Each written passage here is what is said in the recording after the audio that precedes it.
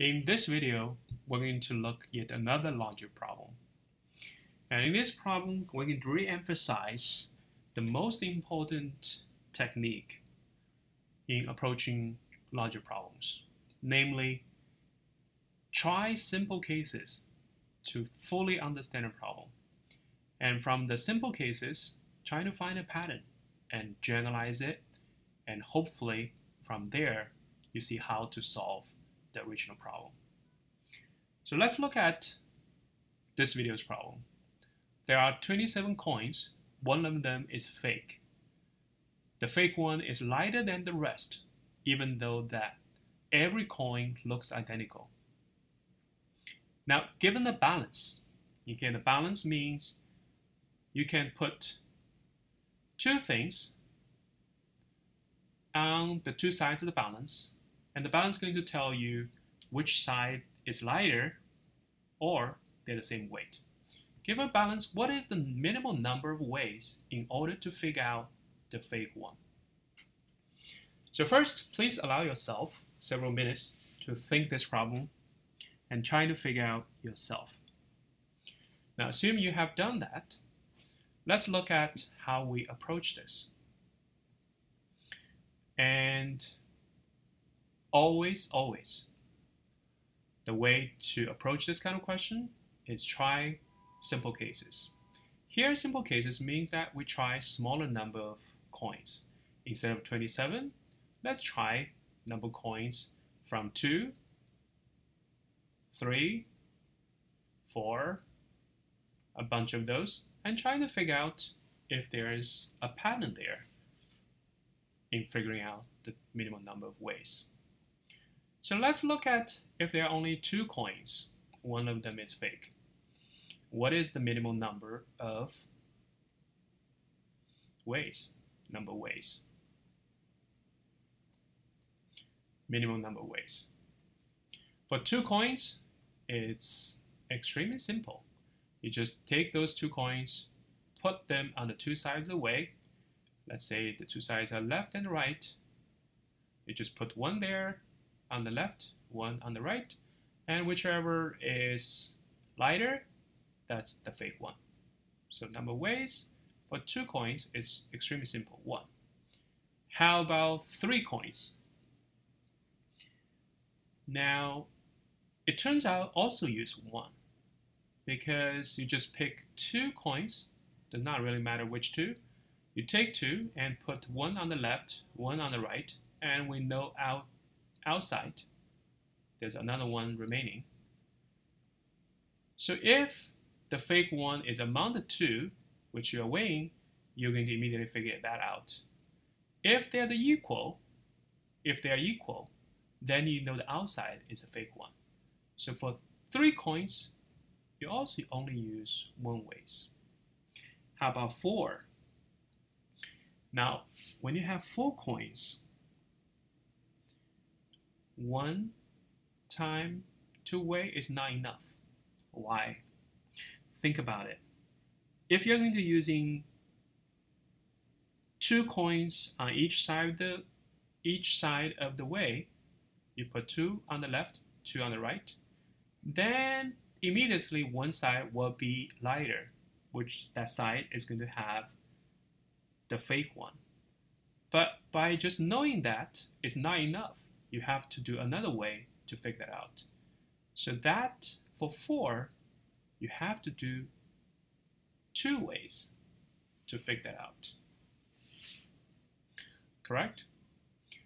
And that seems not enough. So let's still continue our simple cases consideration. How about 5 coins? How many times you need to weigh?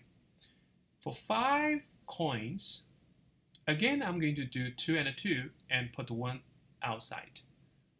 Now, we know that for 5 coins, at least it will be using 2 ways because you have 5 coins more than 4 coins. And for 4 coins, you already use 2 ways.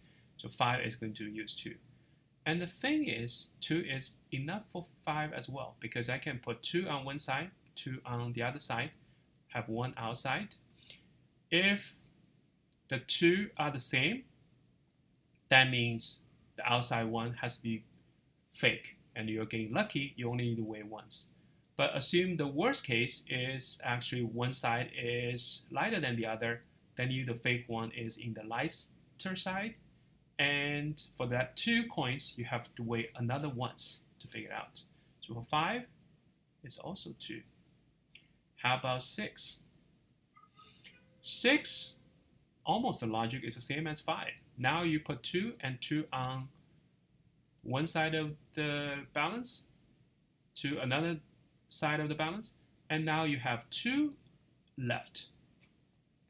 By weighing once, you immediately know which 2 has the lighter one, because if the balance is the same, then the lighter one has to be outside. If the balance is one is lighter than the other, you know the lighter one has the fake one. So you need once, you're going to figure out in which 2 coins you have the fake one. And the problem reduced to become in 2 coins, what's the minimum number of ways you have to do, which is 1. So for 6, you also need to do 2 twice. How about 7? Interestingly, 7, you also need 2. And how you do it? You again use 2 on one side, 1 on the other side, and 3 outside. Now, by do 2 one side, 2 another side, if they're the same, then the 3 outside has the fake one. And for 3, you know that you only need once to figure out which is the fake one, right? So if they're the same, you need another one way to figure out the fake one. If they are not the same, let's say one side is lighter than the other one, then the fake one is in the lighter side.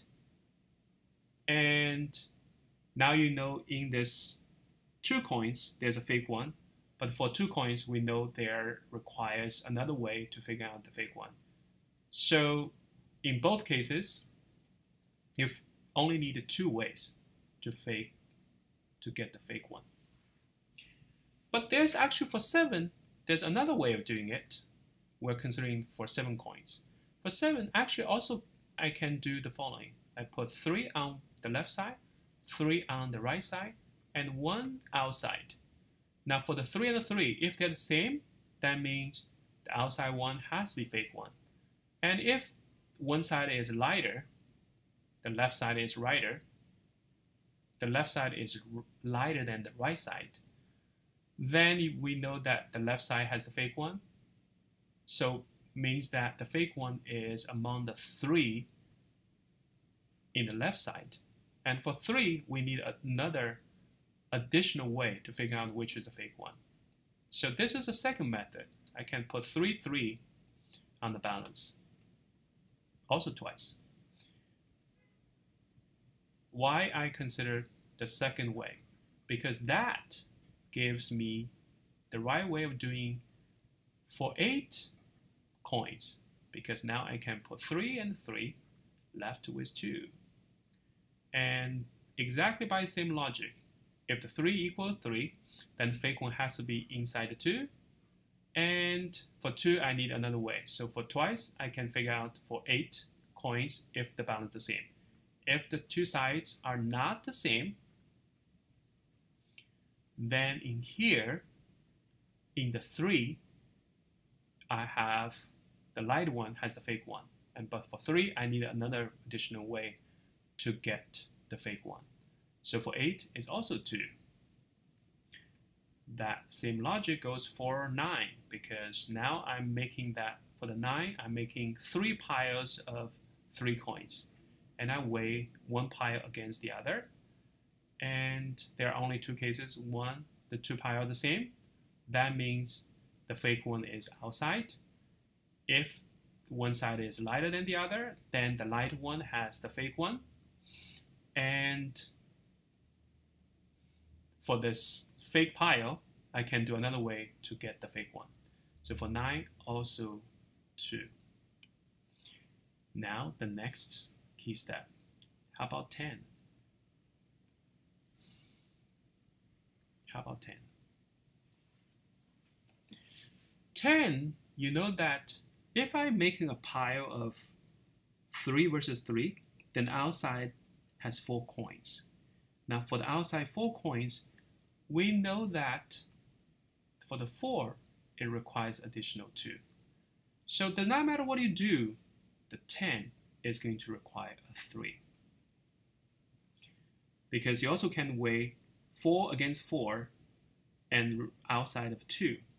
But then the problem is for the 4, even though you identify which 4 has the lighter one, but among those 4, you have to do another 2 ways to get it. So totally you have to using 3.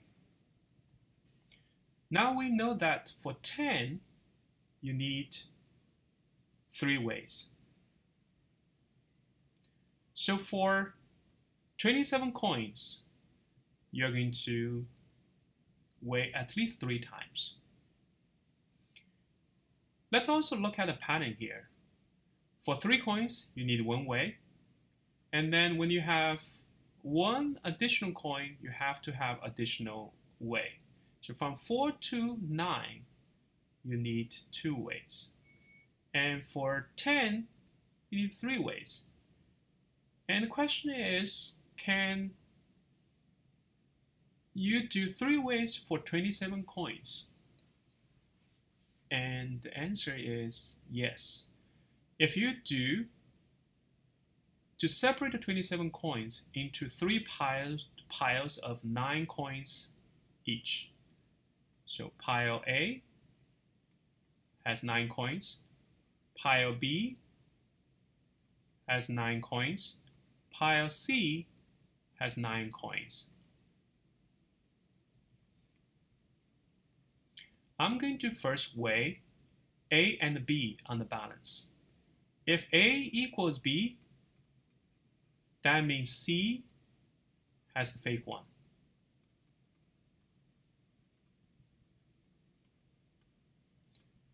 So we know the fake one is among the 9 coins in C.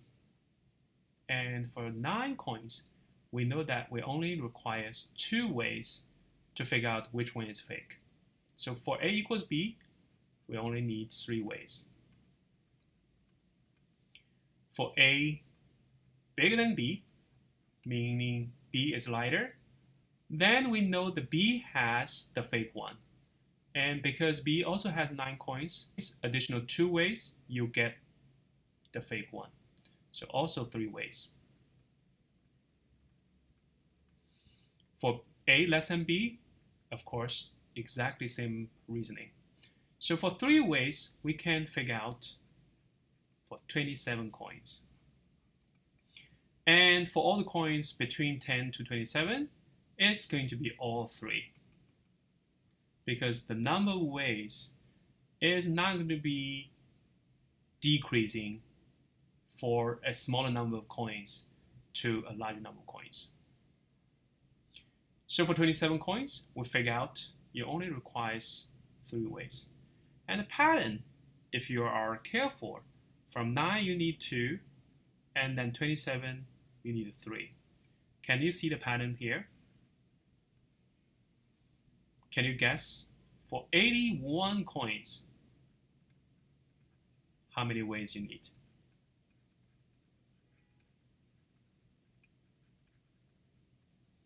How about 243 coins?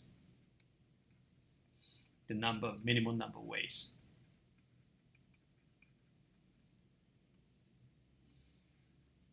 I hope you enjoy this class. These 2 questions are for you to think.